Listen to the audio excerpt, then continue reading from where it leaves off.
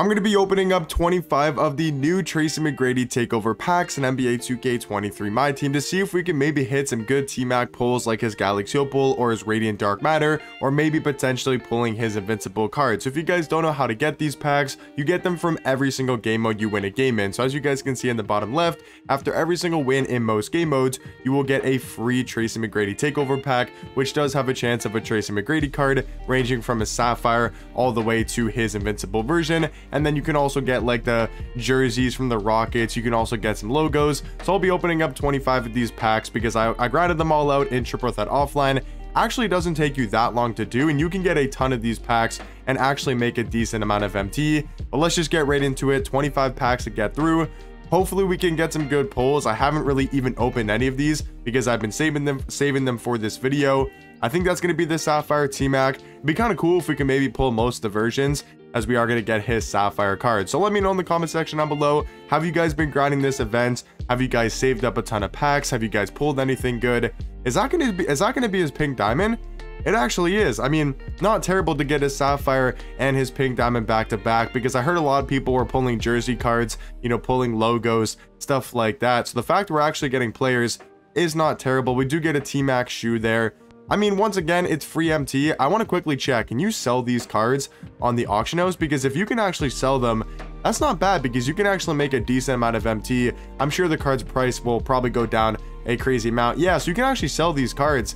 That's not terrible. So the fact that you can sell whatever you pull is actually great. So if you hit something good, like let's say you get really lucky and hit an Invincible Tmac, I mean, you can actually sell them for MT, which is really nice. I thought these packs were going to be unauctionable. But yeah, guys, like I was saying, let me know in the comment section down below. Have you guys pulled anything good out of these Tmac Takeover packs? Have you guys hit the Dark Matter? Have you guys got the Radiant or the Invincible version? I'm sure it's really hard to pull them. Like, I'm sure it's probably like a 1% chance of actually seeing, you know, that Dark Matter glow for the Radiant or the Invincible version, as you're most likely just going to get these shoe packs. Like, we've still only got the Sapphire Tmac and the pink diamond one.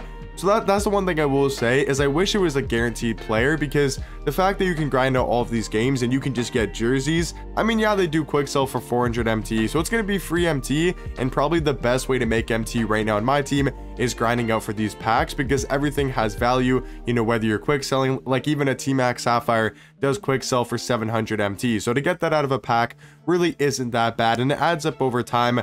But we want to see some better pulls. We're going to get a gold, you know, Rockets Arena. Once again, 400 MT. You can also maybe list it up on the auction house and it might sell, but I think it's a good event no matter what. Yes, it would have been a lot cooler and a lot better if you were actually guaranteed to get a Tmac player card, like his Sapphire or his, I don't know if he even has a Ruby, but if you're guaranteed to get an actual Tmac card, I think that's what they should do in the future going forward. I think it would make it a lot more worth grinding for than just getting these shoe packs. But once again, it's an event in 2K in Season 8 that I don't think many people expected to see. At least me personally, I wasn't even expecting to see any free content, you know, in season number 8. So I'm not mad at it. It's free MT.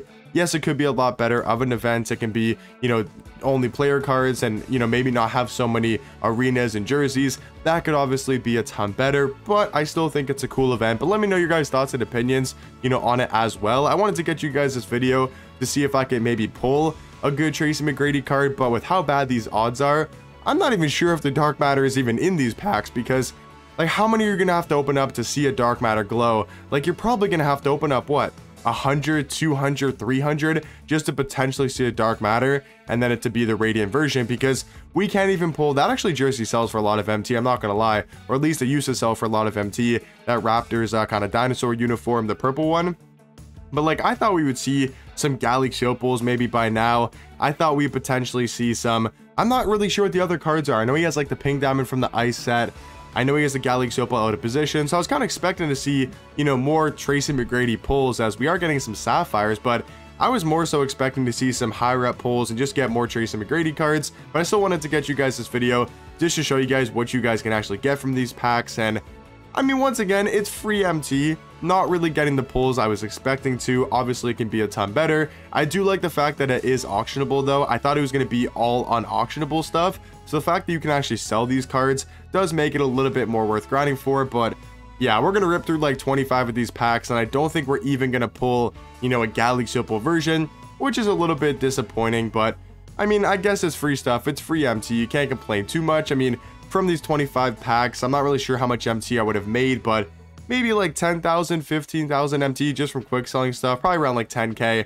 That's not that bad from like quick selling these jerseys or selling these jerseys. And then yeah, this is what I pulled like player wise, was just mainly the sapphires and that one pink diamond pull. Got a couple of jerseys, a couple arenas.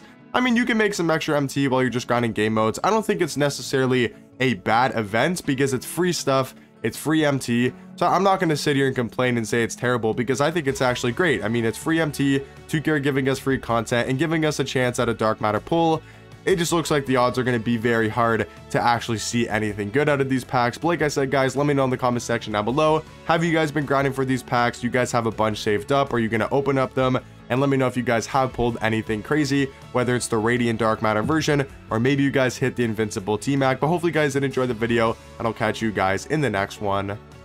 Peace.